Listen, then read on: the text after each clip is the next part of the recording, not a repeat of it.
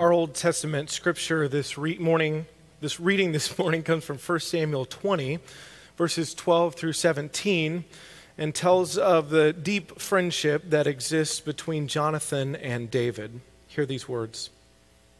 Jonathan said to David, "By the Lord, the God of Israel, when I have sounded out my father about this time tomorrow or on the third day, if he is well disposed towards David, shall I not then send and disclose it to you?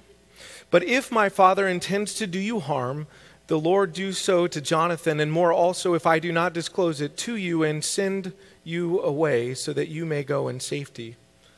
May the Lord be with you, as the Lord has been with my father. If I am still alive, show me the faithful love of the Lord. But if I die, never cut off your faithful love from my house, even if the Lord were to cut off every one of the enemies of David from the face of the earth." Thus Jonathan made a covenant with the house of David, saying, "May the Lord seek out the enemies of David." Jonathan made David swear again by his love for him, for he loved him as he loved his own life. May God add blessing to our reading and understanding of these words. And then from Luke's Gospel, the 10th chapter, hear these words as Jesus sends out the 70 into the world. After this, the Lord appointed 70 others and sent them out ahead of him in pairs to every town and place where he himself intended to go. He said to them, "The harvest is plentiful, but the laborers are few. Therefore ask the Lord of the harvest to send out laborers into his harvest. Go on your way. See, I am sending you out like lambs into the midst of wolves. Carry no purse, no bag, no sandals, and greet no one on the road. Whatever house you enter, first say, 'Peace to this house.' And if there is anyone there who shares in peace, your peace will rest on that person. But if not, it will return to you. Remain in the same house, eating and drinking whatever they provide, for laborers deserve to be paid. Do not move about from house to house. Whenever you enter a town and its people welcome you, eat what is set before you. Cure the sick who are there and say to them, 'The kingdom of God has come near to you.' But whenever you enter a town and they do not welcome you, go out into its streets and say, 'Even the dust of your town that clings to my feet, we wipe off and protest against you.'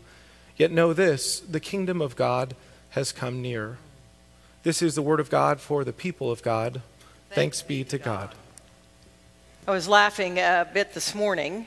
Drew and Janie Dimmel are good friends of mine, and many of you remember Drew, and he was in broadcasting for many, many years.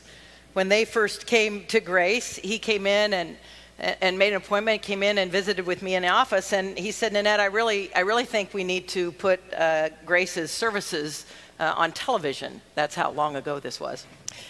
And I said, "Drew, I love you, but no, I am pretty staunchly opposed to that, because I want people to come to worship in person. I want them to sit beside each other and rub shoulders. I want them to greet one another and eat donuts together and have coffee." And Drew said, "No, Nanette, it won't stop any of that. In fact, it will grow that."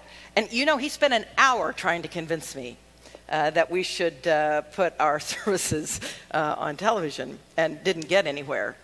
Janie Dimmel, I would tell you this morning that Drew is chuckling right now because life has found a way for us to use technology to reach out with one another. And so it is a blessing to be with you this morning. My name is Nanette Roberts, and I'm the senior pastor at Grace United Methodist Church. I may not be the most mature person on staff when I put my foot down and get pretty stubborn, but I have a wonderful set of folks who work with me and are willing to be patient as it takes me a while to catch on to what others kind of leap ahead to. It is good to be together today to ask ourselves how it is that God continues to lead us through this Lenten journey that has suddenly become a little more intense, perhaps, than we ever might have imagined. The interesting thing is that this sermon series was planned, of course, far before the season started, and this particular Sunday, the sermon title is "The Struggle is Real." And so as I was along with, I'm sure, all of my clergy colleagues, trying to figure out, as things changed so rapidly this past week, of what we were going to do and how we were going to do it, And I began to think, how do I want to change my message? How do I want to change? Do I want to choose different scriptures to meet the need of the day? And then I looked again and meditated and read and prayed and reflected and realized that this is exactly probably the message that we need to hear from God this morning, because the struggle is real. The struggle of how we are in relationship in most difficult times, the struggle of how we connect with one another when it feels like the world around us is falling apart and we're not sure we want to be connected with anyone. And when those connections become most challenging, perhaps is when we understand that God is in the midst of them.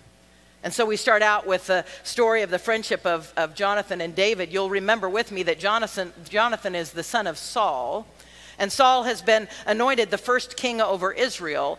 Samuel the prophet tried to convince the people of God that they didn't need a king, that God was the only king that they needed, and that as God's prophet, Samuel could bring them the communication that God wanted. But the people looked around and said, every other nation who is strong and is able to do their own will, they have a king. And so God says to Samuel, tell the people that I will give them a king.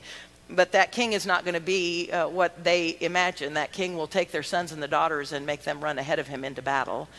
He will take your best fruits of your labors and use them for himself. But tell them I will give them a king. And so Saul is the first king anointed over the people. And Saul is just perhaps not suited for that role.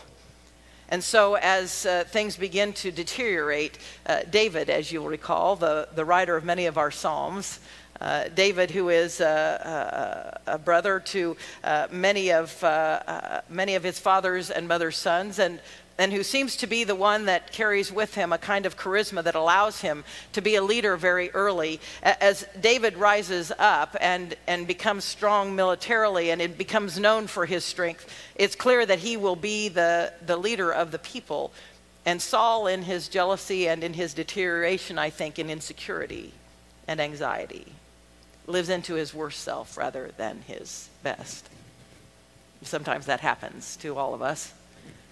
When the environment around us begins to deteriorate. And we have the opportunity to step up in strength or to recede in our insecurities and our fears. Sometimes even good people of faith decide that their fears are that which are better to control them. And instead of living into our best selves and allowing God to love us into our best selves, we lessen into our worst.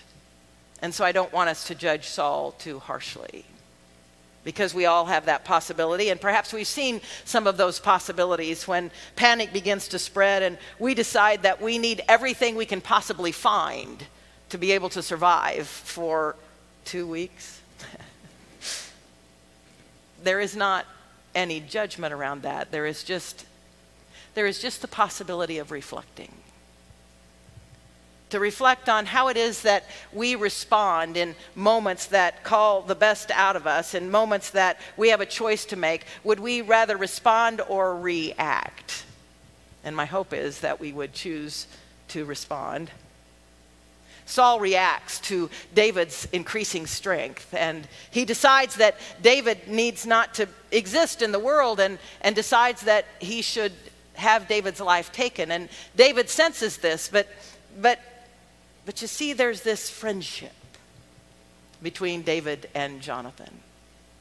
A friendship that perhaps went back to their childhood. We don't really know, but you know those long-standing friendships, those friendships that have a deep rootedness, those friendships that you know you can count on when the chips are down, those friendships that are deep enough that you can talk with one another quite honestly. And so, as Pastor Kyle read this morning, David and Jonathan are having this earnest conversation. And David says to Jonathan, your dad wants my life. And Jonathan said, I don't think so. And David said, well, I believe he does. And they decide together that Jonathan will find out from his father in a subtle way whether or not Saul desires to have David's life. And imagine standing in Jonathan's shoes with his best friend on one side and his father on the other. Two leaders, one who's leading out of fear and one who's desiring to lead out of faith. And Jonathan has a decision to make. He's got loyalty to both, His dad is his dad. David, his best friend and heir apparent. How will he decide what God wants him to do? The named leaders, the defined leaders are David and Saul. But make no mistake, Jonathan is a leader in this story as well. Sometimes we don't want to be leaders, we who aren't named by position or by authority as leaders. We don't want to see ourselves as leaders of the faith. We don't think our choices, our ordinary everyday choices, really make a difference. But in fact, they absolutely do, perhaps most especially in times like these. We may decide that we're of a certain age and we have a particular strength of health, and so all of this talking about a pandemic is just so much hot air. But I wonder, are we willing to think about the other? Those out there that might be at risk. Are we willing to say that the percentages might in fact have some truth to them? That those in certain age ranges are at higher risk of this virus becoming serious even unto death? And are we going to choose to not care? Jonathan says to David, here's what I will do. I'll find out from my father if he really truly wants your life, and then I'll come back here and you stay hidden. And if I shoot an arrow and it falls to the side of that rock over there, and I say to my armor bearer, go and retrieve the arrow that is beside the stone, then you'll know it's okay to come. But if I shoot my arrow and it goes beyond the rock, and I say to my armor bearer, go and find the arrow, it's gone beyond the stone, that means you need to go because my father wants your life. David has to rely on Jonathan's sincerity, on his honesty, and on his willingness to put his own self behind the importance of what God will do through David. And so Jonathan has a meal with his father and realizes very quickly that Saul is afraid of David and wants him dead. So he follows through on his promise. Jonathan will lose his life beside his father in battle. And David will mourn both of them. Do we have that maturity of faith? Do we have that wisdom? I think it's the same spirit that Jesus sends the disciples out with this morning from the gospel reading, sends the 70 out, or the 72, depending on the interpretation that you read. He sends them out 2 by 2. And do you know what he says to the disciples to do? He's telling them to prepare the way for his own journey out to these villages and these towns. And he says to them, when you reach a place, say first, peace be unto this house. How hard is that to do? I try to remember, frankly, to do that when I'm going to visit anyone, whether they're close friends or a member of the church or to go to a conference or somewhere else. Before I enter the threshold of a place that I go, I try to say, peace be unto this place. Because what easier and more simple blessing is there to offer? We need not to take that blessing for granted. We need not to think that it's so simple that it doesn't make any difference. Peace be unto this place. It's the instruction Jesus gives. Maybe that's what we can do, and that's one of my challenges for this day as we come out of this worship service. Maybe from where we are, we pray peace for the houses around us. Peace for the houses of those who are social distancing and feeling isolated and alone. Peace be unto the houses of worship that are choosing to meet together, and some who are suspending their in-person worship. Maybe we pray peace unto the doors and the thresholds of our medical facilities. Maybe we pray peace for the homes of the doctors and nurses who are right in the middle of all of this. Maybe we pray peace for our cities who are making their best decisions, for our school districts making their best decisions. Maybe we pray peace instead of react in anger, no matter what we personally think about the decisions being made to try to protect us. Maybe we pray for peace in our hearts. It seems maybe that that's what Jesus knows that these disciples being sent out need to have, because Jesus says, pray there be peace in that house, and if it isn't accepted, know that that peace will return to you. Well, for something to return to you, you have to have it in the first place.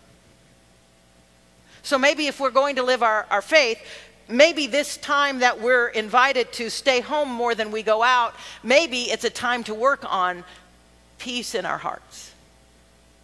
Because most of the time we can fill our time with all kinds of other things, with activities and sporting events and school and shopping and all the things that you might imagine. What would it be like if we decided, let's sit here for a moment and understand what peace might mean for our lives? Might growing peace and asking God to grow peace within our spirits and our hearts mean that when events happen that we don't expect, instead of reacting with knee-jerk, we might learn to respond more slowly and with more patience. If that peace is going to return to them, they have to have it in the first place. If peace is going to be our way of life, we have to have peace within us already. So peace is the first thing that Jesus wants these disciples to take out in their mission. A peace that Paul will say will pass all understanding. A peace that will rest and abide in us and with us and through us, no matter what is happening outside of us. Do we desire that deep peace? And might it be that we now have time to cultivate it? Don't you just love it when your pastor spins things to try to be positive? I'm not going to stop, because I think God is in all things. Not causing them, but I think God is in all things. How long has it been since you or I have had a few moments to cultivate deep peace? The kind of peace that Jonathan had to go to his father and to allow himself to hear his father wish ill will on his best friend and not react in the immediacy of it and say, well, I'm going to protect David in spite of you. No, that's not what Jonathan does. Jonathan simply listens to what his father says, protects his friend, and then dies in battle beside his father. There is a spiritual maturity to that. One might even say, a deep peace, that no matter what happens, a knowledge that God is good and God wants good for each one of us. The second thing that Jesus wants these disciples evidently to offer as they go is the kingdom of God. Because Jesus says no matter how they receive you, if they receive you well and good, and peace will rest upon them. If they don't receive you, and this is the part we all remember, right? When our friends disappoint us, we say, I'm shaking the dust from my feet and I'm leaving this place. Well, that's not really the crux of the story, even for those who don't receive these disciples. Shake the dust from your feet, Jesus says, and say, yet the kingdom of God has come near. You see, the nearness of the kingdom of God does not depend on how well it is received or how much it is rejected. The kingdom of God has come near is a truth. It is a fact. It is an essential. It is that thing which no one can do anything about. God's love and grace is real, whether we accept it or not. We might say as human beings, if they aren't going to accept us, then a pox upon them. If they aren't going to accept us, then we will wish fleas in their armpits. If they're not going to accept us, then we're going to pray that God might bring bad things upon them. But that's not what Jesus says. Jesus says, yet say to them, the end of verse 11, the kingdom of God has come near. Jesus doesn't say, now, make an assessment of the house before you enter it. Jesus doesn't say, decide whether or not they're likely to receive you. Jesus doesn't say, and if they don't receive you, bring judgment upon them. Jesus says, when you go there, pray for peace for that house. And when you leave there, tell them the kingdom of God has come near. That's yet true today. That peace is available today. The kingdom of God is near to us today. And the question is the same for us as it was for the disciples, as it was for Jonathan. Are we willing to share that peace wherever it is we go? Are we willing to share it within our homes? Are we willing to share it in our neighborhoods? Are we willing to find out if our neighbors, especially if they are in older generations and afraid to go out, are we willing to sack up some of our goods and leave it on their front porch? Because we have more than enough? Because we got afraid and reacted and went and cleaned out everything that the stores had and they couldn't? Are we willing to share? Might that bring deeper peace in our hearts? Might it remind us who we are as God's faithful children? Might it give us the understanding in a very physical and concrete way that the kingdom of God is near if we sack up some of our goods and we take them to the center of grace? For people there who may be struggling with differing mental or emotional abilities or disabilities, and they don't have the resources or the understanding of what it is that they might need to purchase to keep them safe. Maybe we're able to give of what we have rather than react in fear. Saul chooses to live in fear, and he'll die by his own hand. Jonathan chooses to live in faith, and he'll die loyal to his father and protecting his best friend. Isn't there a depth to that? A kind of faith that we want to grow into and we desire to have. So my challenge for this week is first to wish peace on the houses of those around you, in our city, in our community, in our nation, and in our world. My second challenge is to pray that the kingdom of God, an acknowledgement, has come near, and to find ways to live that out safely, but to live that out with a kind of assurance of the greatness of God that does indeed surround us. So may it be. Amen.